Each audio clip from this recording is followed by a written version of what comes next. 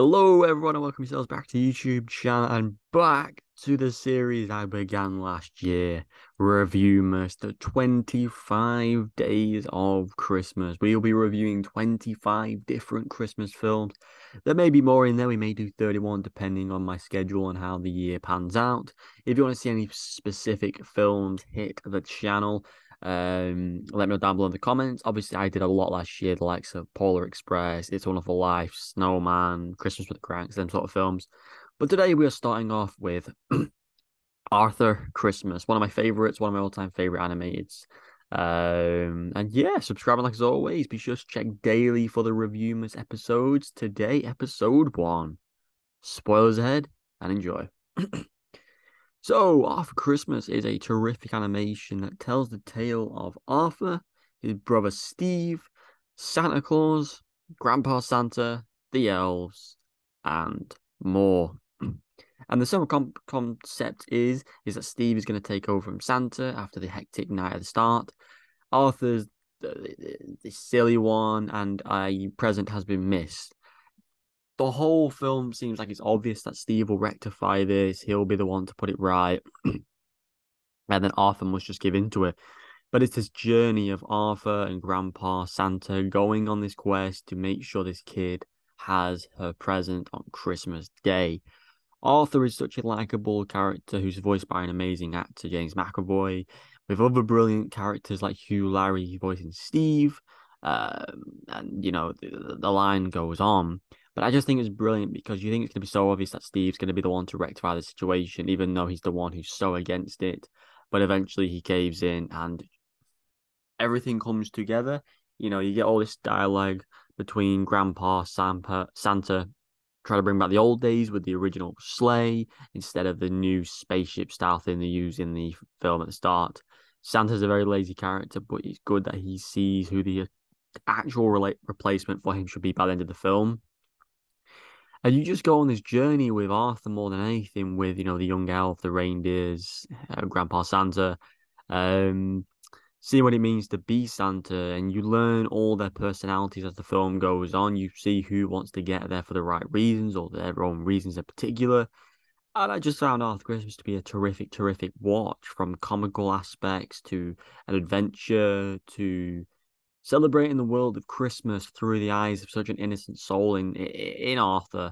I think he's such a kind-hearted person, and the scene where he's riding the bike at the end with all the elves chanting him on after all the hate and stuff he sort of gets from them is brilliant. And I found the pacing of the film brilliant, the way they brought old and new attributes to the world of Santa Claus, the different generations, the arrogance of Steve that was ultimately a downfall of him in the end, and the way Arthur becomes Santa Claus at the end of the film. You know, it's so good of how outcasted Arthur is at the beginning and how much of a leader he becomes at the end because of his passion for Christmas, because of his ability to care about one single kid that had been missed.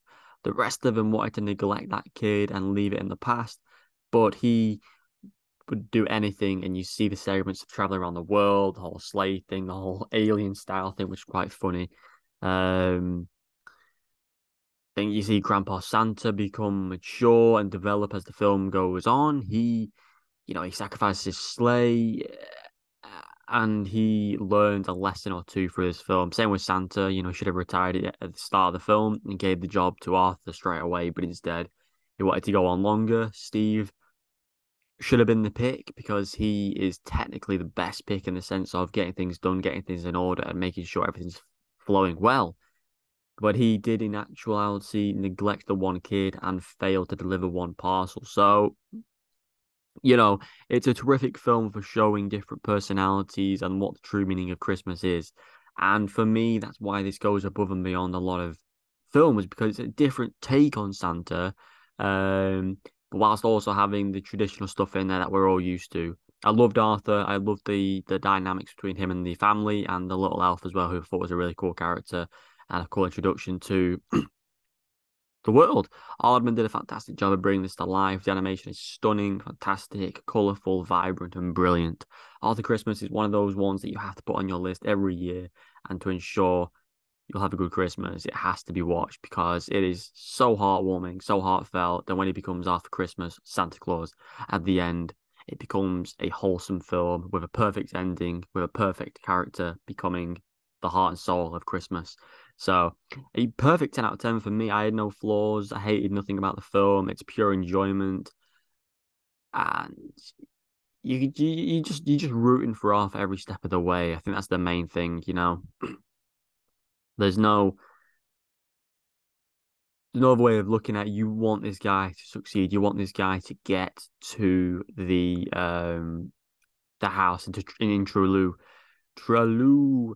But yeah, absolutely brilliant film. A fantastic watch, an easy watch. And Aardman, I don't think I've ever really failed in making a film or a show. So go check it out for yourself. It is a fantastic watch. I do highly recommend it. It's about an hour and a half or something like that. So you'll easily fly through it. If you have any more suggestions, do let me know down below, and I'll be sure to get around to them. So thanks for watching as always, and return for Reviewmas Day 2 tomorrow. Goodbye.